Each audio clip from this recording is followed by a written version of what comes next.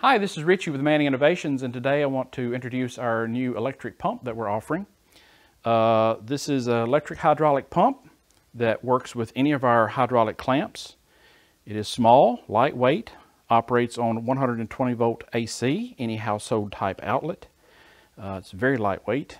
It has openings in the feet that if you wish to, you can bolt it to the table if you'd like it to be more secure and not move around, what have you. Today we have it paired with our 25-ton hydraulic clamp, which currently is the largest clamp we're offering. So it can handle our biggest clamp or any hydraulic clamp that we're offering. So today I want to show you operation. Operation is very straightforward.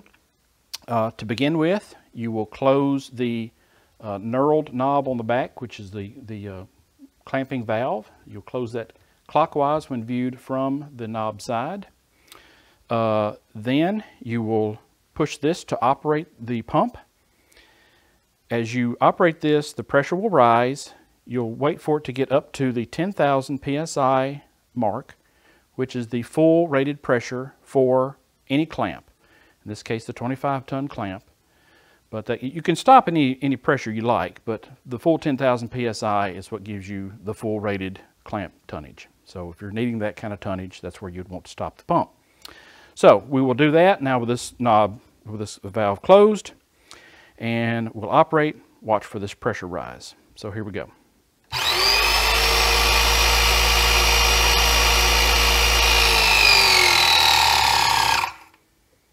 Once it's up to pressure, now you will inject your part. Once your part is cooled and you're ready to extract it from the machine, you will then again reach for the knurled knob, turn it counterclockwise, and you can release it. You don't have to release it far. That time it took a long time to pump up because I had retracted the clamp quite a bit. But we have stops. They're not installed on this clamp right now just for demonstration purposes, but we have stops that keeps it from coming back too far. I'll operate it again here and just show you just how quick now it'll come up. And again, the release.